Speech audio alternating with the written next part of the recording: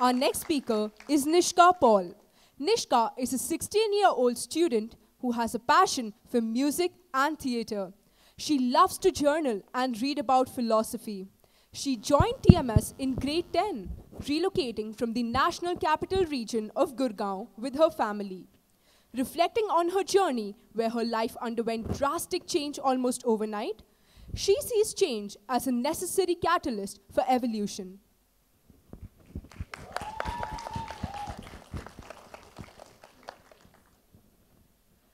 Change is the only constant. How many of us have heard that line before? It's the go-to line for all life coaches, motivational speakers, or anyone who's tried to make us feel better when things get tough. And yet, change is far from comforting. It's messy, it's unsettling, and it almost never asks for your permission. Good evening, everyone. Today, I want to talk about how change knocked on my door. And like the most of us would, I completely ignored it. But as it turns out, change doesn't wait for you to be ready. It sneaks in, upends your life, and suddenly, everything you thought you knew is different. So let's go back to 2 years ago. There I was, a grade 10 student, studying at my school in Gurgaon, India. I had my friends, my family, my routines, and a familiar environment around me that made me feel safe. I was gearing up for my exams, already planning on how I'd have the most epic summer ever. But life had other plans. One evening, my parents sat me down and they told me that we were relocating to Dubai. New country, new city, new school, new friends, new everything. And what's more, my grandparents weren't coming with us. In just a month, I found myself thousands of kilometers away. The familiarity of my home, my friends, the people I'd grown up with were suddenly just memories. I remember everything felt foreign. I felt like I didn't belong. And I couldn't help but ask myself, why me? Why now? It's one thing to hear that change is good for you. It's another to feel like you're drowning in it. My first few weeks at the new school, I'd spend all my lunchtimes alone, sitting in a corner of the classroom pretending to read. It was my safe space, where I could avoid the awkwardness of trying to fit in.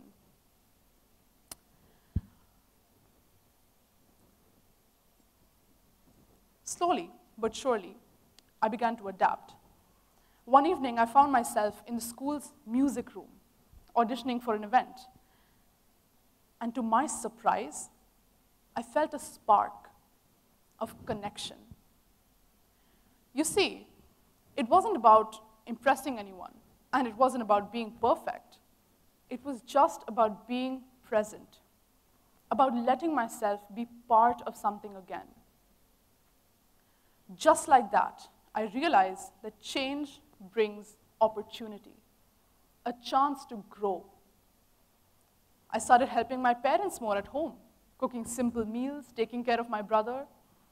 These were things that I never had to do back in India. But here in Dubai, they became small ways of grounding myself.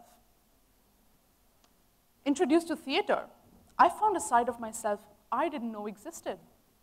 A leader, a storyteller, someone who could connect with people even when words failed. I learned to work with people from various different backgrounds, each with their own stories of change and adaptation.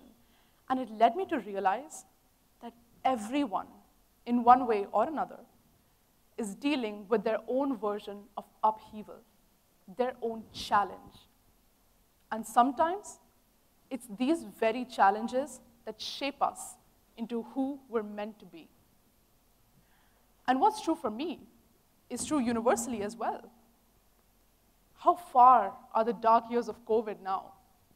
Isn't it strange how everything we knew changed almost overnight.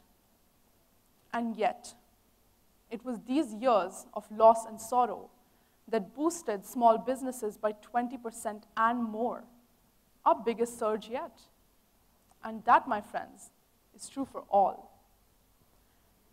Because you see, that's the thing about change. It doesn't just disrupt, it also reveals.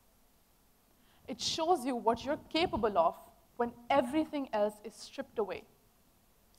Would I have discovered hidden talents, made meaningful friendships, or discovered a passion for new subjects if I had stayed in my comfort zone? Probably not. But change forced me to confront my fears, to embrace uncertainty, and to grow in ways I never thought possible. So, the next time change knocks on your door, don't rush to close it. Take a deep breath, open it, and see what happens. You never know. You might just end up somewhere extraordinary. Thank you. Thank you, Ms. Paul.